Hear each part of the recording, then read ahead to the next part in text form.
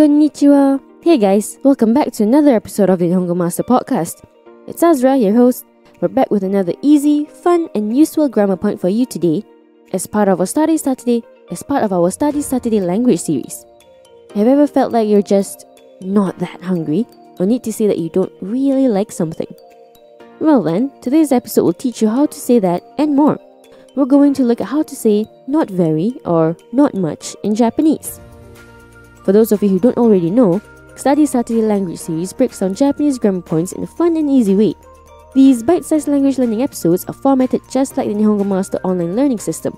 We start out by explaining the grammar point, exemplifying them with a few example situations, and then wrapping it up with a list of vocabulary words we just learned in the episode. So, after this episode, if you learned a new thing or two of the Japanese language, I recommend signing up for our program. We know how to say yes in Japanese. We also know how to say no. That's like the first two words you learn when studying Japanese. Hai, iie, right? What about the in-betweens? Like saying not really or not much. That's what we're looking at today.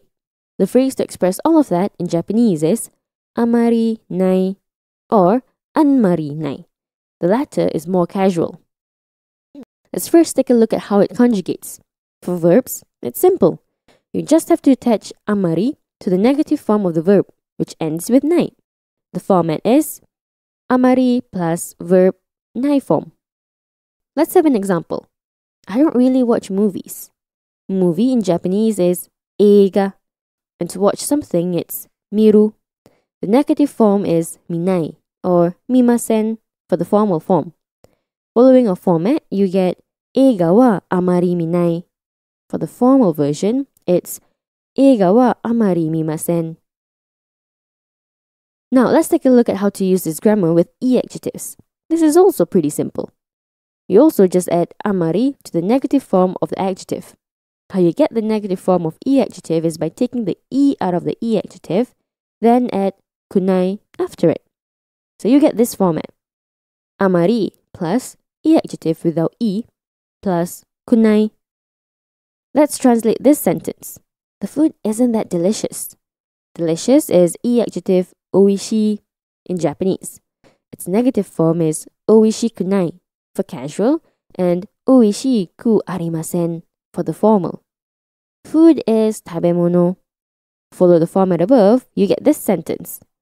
Tabemono wa amari oishikunai. For the formal version, it's tabemono wa amari oishiku arimasen. Have you gotten the hang of it? Now we move on to the last section, the na adjectives and nouns. Similarly to e adjectives and verbs, you add amari to the negative forms of na adjectives and nouns, which means it's na adjective without the na, or noun plus janai. The format goes amari plus na adjective without the na, or noun, plus janai. Let's have an example. Here's one with a na adjective. I don't really like soup. Soup in Japanese is simple. Supu. And like is na adjective sukina. For its negative form, you take out the na, then add janai to get suki janai. For the formal version, you instead add dewa arimasen to get suki dewa arimasen. The sentence you get, following the format, is supu wa amari suki janai. For the formal version, it's supu wa amari suki dewa arimasen. And that's about it. Let's have a quick recap, shall we? To say not much or not very in Japanese, you use the phrase amari nai. For verbs, the format is amari plus verb nai form or masen form for formal.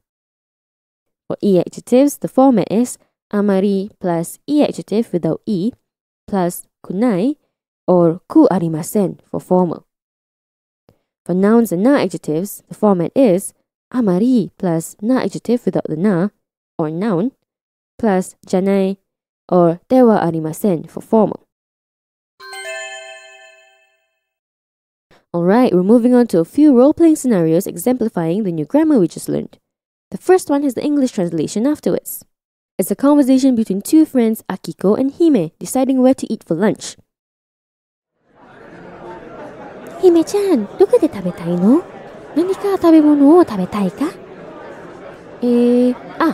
今、タイ料理が食べたくてたまらない。近くのタイ料理のレストランがあるか？辛いものはあまり食べられないけど、タイ料理をあまり食べないから。あ、本当？でも辛くないタイの食べ物もあるよ。あ、そう？じゃあ大丈夫多分。私は日本以外の料理についてはあまりよく知らない。ごめん。大丈夫よ。私も新しいことに挑戦することがあまり好きじゃない。そうか。姫ちゃんは私よりも冒険好きだと思う。そんなことないと思う。Now let's have a listen at the English translation. Hime-chan, where do you want to eat? Is there anything you want to eat? Right now I'm craving for Thai food. Are there any Thai restaurants nearby? I can't really eat spicy food, so I don't really eat Thai food. Oh, really? But there's non-spicy Thai food too. Oh, really? Then that's okay. I don't really know non-Japanese cuisine that well. Sorry. That's okay. I also don't really like to try new things. Really? I think you're more adventurous than me. I don't think that's true. Let's move on to our second role-playing scenario. We have friends Sarah and Daiki catching up after so long of not meeting. 久しぶり、大輝くん。最近はどう？元気？久しぶり、サラ。元気だけど、最近は忙しくて、友達とあまり遊んでいないよ。疲れそうね。でも私も友達とあまり会わない。でも、それは私が怠け者だから。それは大丈夫だと思うよ。暇の時間はあまりないから休んだ方がいいと思う。そうだよね。私は運動を始めたいけど、スポーツがあまり上手じゃない。どうしようかな。ジムに行くだけだ。僕はサラと同じなのでジムだけに行くよ。一緒にジムに行こうか？そうか。それは考えてみるね。Now we have 3 quiz questions for you to challenge yourself with. First question. Why was Daiki not meeting friends?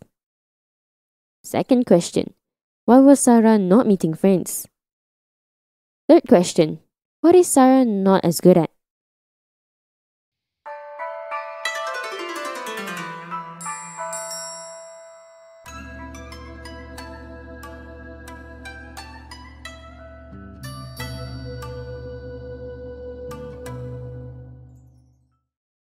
Answer check.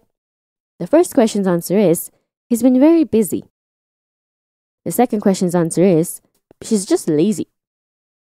And the third question's answer is, Sarah is not as good at sports. Let's wrap it up with a quick vocab recap. Eiga, movie. Miru, to watch or see. Tabemono, food. Oishii, delicious. Supu, soup. Suki, like. Ryori, cuisine. Tabetakute tamaranai, to crave for something. This phrase is used for food cravings. Chikaku, nearby. Karai, spicy. Igai, other than or with exception of. Yoku, well. Shiru, to know. Chousen suru, to challenge.